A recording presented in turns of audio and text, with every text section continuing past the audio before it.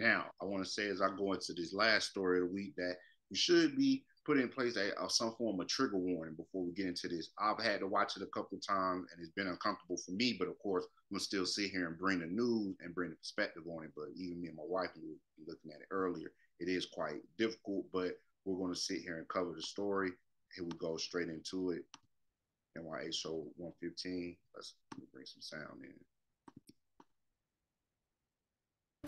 Very disturbing attack inside of an RTC bus that was caught on video. Tonight, our 8 News Now investigators digging into why that bus did not stop for several minutes as an accused murderer repeatedly stabs his victim.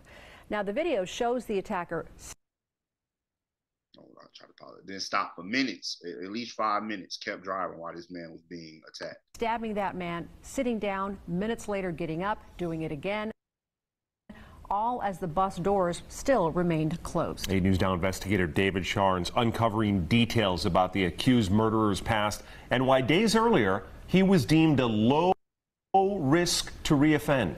Brian, Denise, we do want to warn you these videos are disturbing to both see and hear. 30-year-old Dominique Lucas pleads for help and tries to get off the bus, but the driver doesn't stop for nearly 5 minutes, and no one helps him for several minutes after that as he lies on the ground with nobody. In this generation of everything is phone out. Nobody helps anymore. Like you say, gift and a curse with a lot of these things. Nobody helps anymore. Because in all honesty, who's to say what to say? People on the bus, I guess they have to think about their life and safety just like everybody else. But if everyone came together to try and help this man, maybe I won't be covering this story. 33 stab wounds. Video from inside this RTC bus captures 30-year-old Dominique Lucas and the man accused of killing him, sitting just inches away from each other on Sunday, February 26th. I wasn't bothering you. There's some kind of argument. Seconds later, Cole lunges at Lucas. Let me up! Let me up! Police say Cole stabbed Lucas multiple times. He then sits back down. Lucas then asks the bus driver, who hit a panic button, for help. We're blurring Lucas due to the extent. And then he ended up turning his back to this crazy dude too. And you gotta, when you being attacked, you gotta always try to keep your eyes as much, because as soon as you turn your back, you're putting yourself at risk of the inevitable kind of situation. So I really hated to see these kind of things that we progressed through this video too.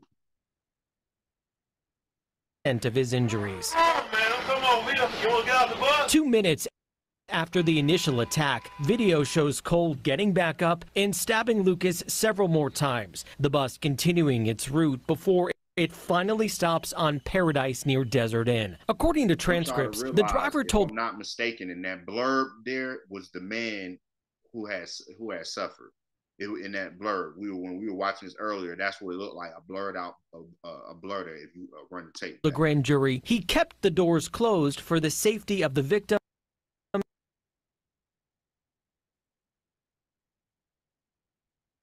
and other passengers. A juror asking him if it's procedure to intervene. Is it protocol in regard to helping someone out when they get stabbed or injured? For the driver to help? Yes. Physically? Yes, for the driver to help physically. Not that I know of. I mean, the first priority is your own safety. So I've got to make sure I'm safe enough to operate that bus for the other passengers also. So he's saying that, it's not my obligation to go out there physically. It could be a grandmother that this was happening to, but he's not supposed to, give or take, get out there. And he needs to operate the bus to get everyone else who's not involved in whatever's taking place to safety, is what that bus driver got on there and said. But in all honesty, we can't. Like I said, it's kind of weird there.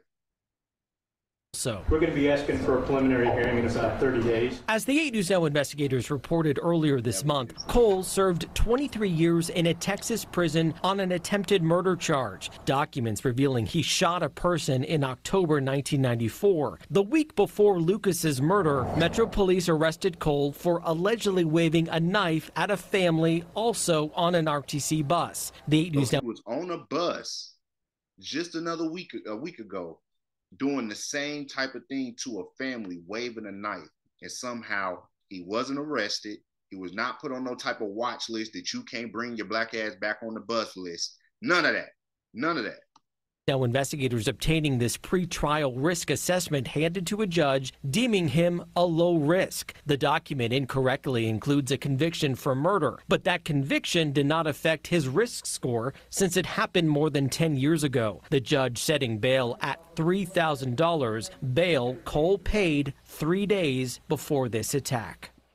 So you can everybody involved, whoever did the risk assessment, the jail, the judge, everyone involved with this will be getting that family, everyone involved from all the way down that line will have a suit going up. The bus company, everybody's getting a lawsuit. No way they looked at this man and whatever the test is.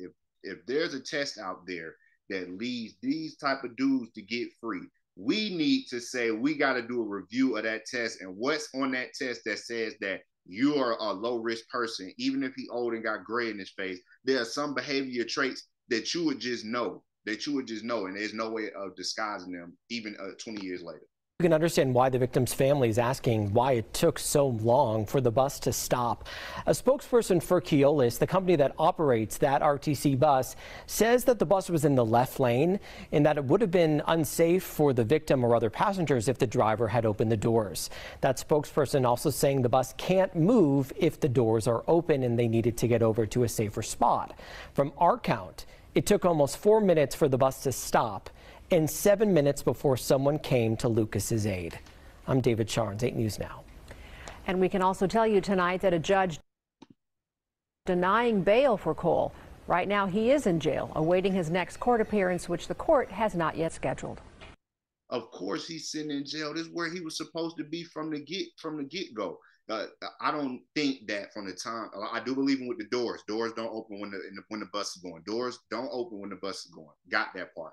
But let's not say that it could take 5 minutes to go from the left lane all the way over to the lane to get this man some help, followed by 7 more minutes it took for anybody to help him. Dog, the screams from the video is just another example. Like, screams from the video just show the terror of somebody just trying to get off the bus. I'm surprised he didn't jaw the driver or something in that type of angle. I know a lot of dudes that probably would have, but in all honesty, put that aggression need to be towards Cole, who is now going to spend the rest of his life. Now our tax dollar got to go to taking care of this bum for the rest of his life when they should have gave him the chair or something like that. But it's still, you know what I'm saying, it's still unfortunate overall, because here it is, another black man, older black man, this younger black man who's going about his day. No argument is worth taking somebody's life like that. And no argument is worth poking somebody 33 times. You know what I'm saying? No, there should be no state, no test. Like I said, the lawsuits that this family bring down should like ring across the country, because there's no way that the assessment was done and said that that Uncle Ruckus, not Uncle Ruckus, Stink Mina, all these different characters I've seen throughout my childhood, looking type of dude, they said, yeah, you good to go. Let him go and be free. There's no absolute way. Let me know y'all thoughts on this story. Like I told y'all from the jump before I even got started. Horrible situation. But let me know your thoughts on it below in the comments. N.y.a show. Appreciate y'all.